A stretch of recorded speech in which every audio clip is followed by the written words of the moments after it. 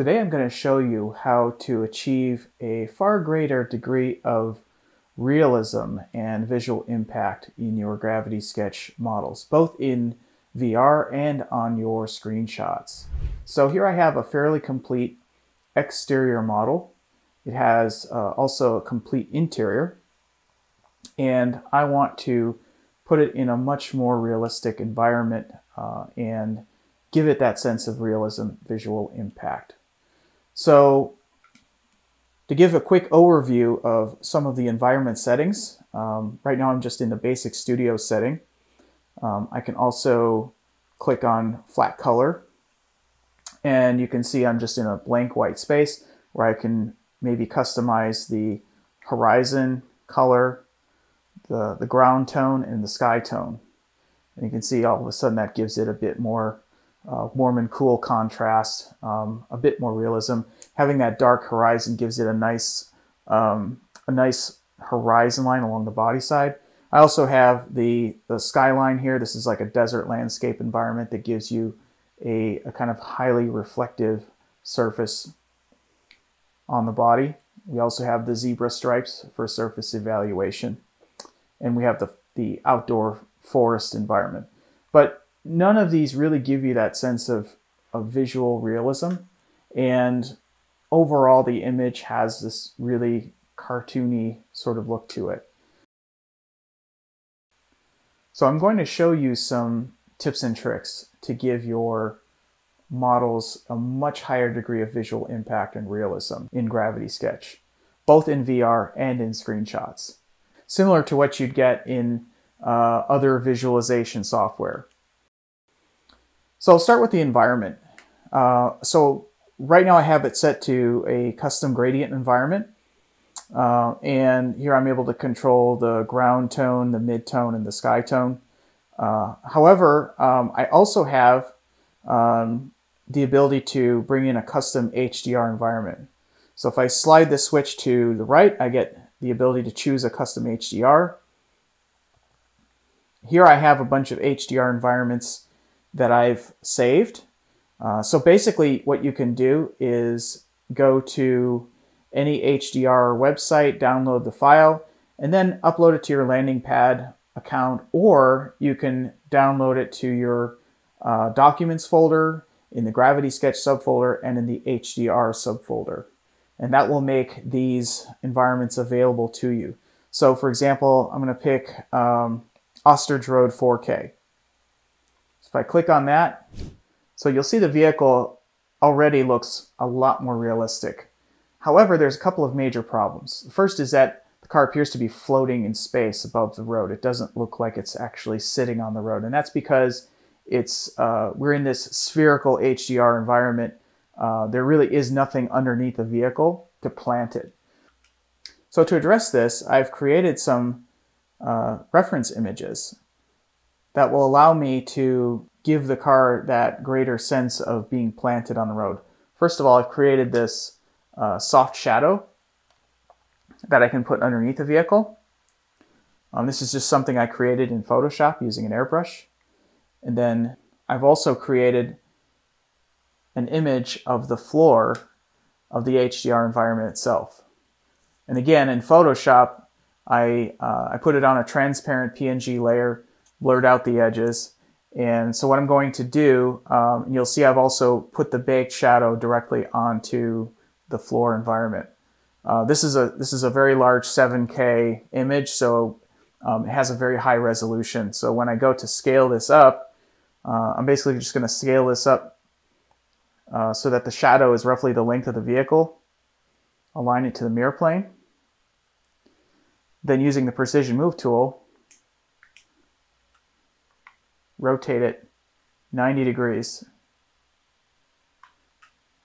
and move it down below the vehicle. You can see it's a little bit large, so I'm just going to go in and scale it back down a little bit so that the tires match the shadow. So now the vehicle is sitting on an actual piece of pavement with a soft cast shadow beneath the vehicle. And this is giving it a much more planted, on-the-ground appearance. I can enhance that shadow with the PNG image that I created.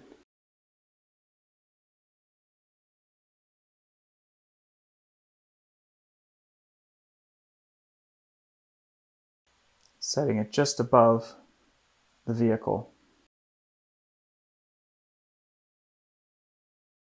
So now I'm going to address the second issue that I see with rendering gravity sketch vehicles in a custom HDR environment. And that is the material of the body color. It looks like more like a metallic chrome. It doesn't look like a paint. And in other visualization software, you have this ability to really customize the base coat and the clear coat and the metal flake and all of that. So I'm going to go ahead and put this ground image on a floor layer. I'll lock that. And then I've created this clear coat layer.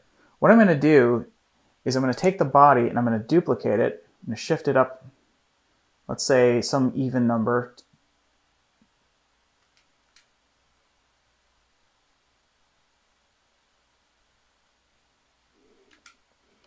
Put it onto this clear coat layer. And then I'm going to use the offset tool. So I'm going to go into edit mode. I'm going to select thicken offset. I'm going to switch to offset. And I can actually define the exact offset of the body. I'm going to offset by 1 millimeter. So I'm then going to click Bake Offset, and that's going to effectively create a duplicate surface. Then I'm just going to select the original surface and delete it. And I'm going to assign a clay material, a white clay material. So now I'm going to move the body back down over the original surface. So you'll see now I have this perfect exact offset on its own layer. So at this point, what I can do, because it's on its own layer, I can now use the layer transparency to adjust the transparency. So now that I have the secondary layer of clear coat, I can now reduce the transparency and start to customize the appearance of the shader. So now it has this much more metallic paint look to it, like a bright silver metallic paint. And I can also play around with the brightness of the original layer, make it maybe a little bit darker. So I still have the contrast. So you can see the difference from this very dark chrome appearance to this very soft metallic paint finish. And then also using our environment settings, I can just take the flashlight and I can customize the direction of light to really enhance some of the surfaces. So this gives me a high degree of control over the realism and the image quality.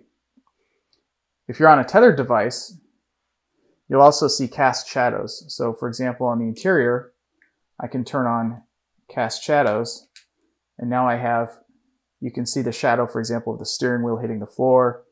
You can see the A-pillar casting a shadow across the door panel and across the seat.